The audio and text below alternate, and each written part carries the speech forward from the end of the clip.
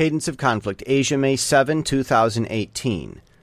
This was a week of talk.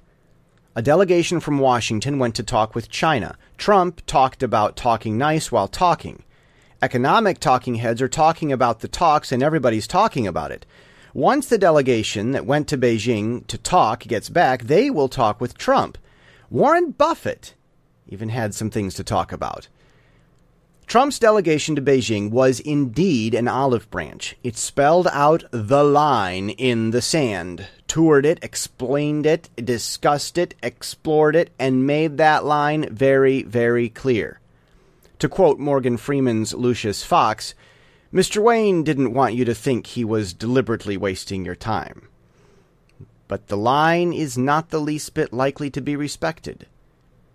China will ignore everything the U.S. delegation explained and forewarned, but they will never be surprised when Trump does exactly what the delegation said he would, though they may act like it. More importantly, the list of expectations show how well Trump knows China and Chinese methods of doing business. Words like retaliate and oppose often surface with disfavor, as well as the U.S. clearly being wise to the tactic of unofficially using backdoor channels to unofficially impose other restrictions to get what one wants. And the U.S. maintains its position on the 301 trade notice that China is a non-market economy, specifically that China is to drop the matter completely and withdraw its appeals on the matter with the WTO. There is no wiggle room in the U.S. demands, and those demands strongly demonstrate that Trump knows exactly the kinds of things China is likely to do.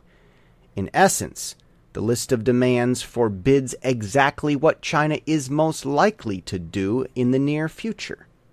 By contrast, China's demands are mainly that the U.S. back off on its recent action. That's all. Consider the argument going around from pro-China stories about the trade imbalance, especially that U.S. service and consulting help to narrow the trade deficit.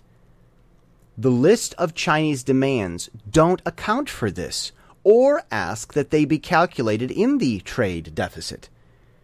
The mere demands in themselves tell us that China does not know what is about to happen in Washington, and that Trump knows all too well, probably better than any of his advisors in the White House, what will happen in Beijing. China is in great danger. Surprises are coming somewhere. That's how history always plays out. No war ends without the unexpected, and there's always a joker or two hiding in the deck. The surprises will likely include special and disputed territories, such as Macau, Hong Kong, and Taiwan, as well as international public opinion, and some sector of trade or international protocol not yet considered or discussed by anyone. They will surprise everyone. That surprise sector could include ocean boundaries or specific products often traded. It could also be an act of God, such as an earthquake, hurricane, or tsunami.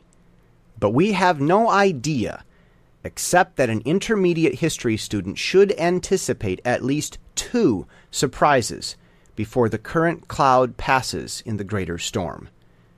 China looks at the U.S. the way the poor working class looked at the aristocracy in Russia. Beijing thinks they are demanding what is their right.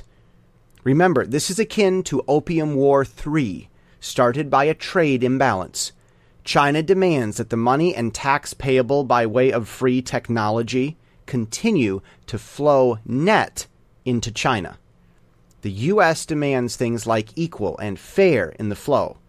That rhetoric is from the Opium War prelude.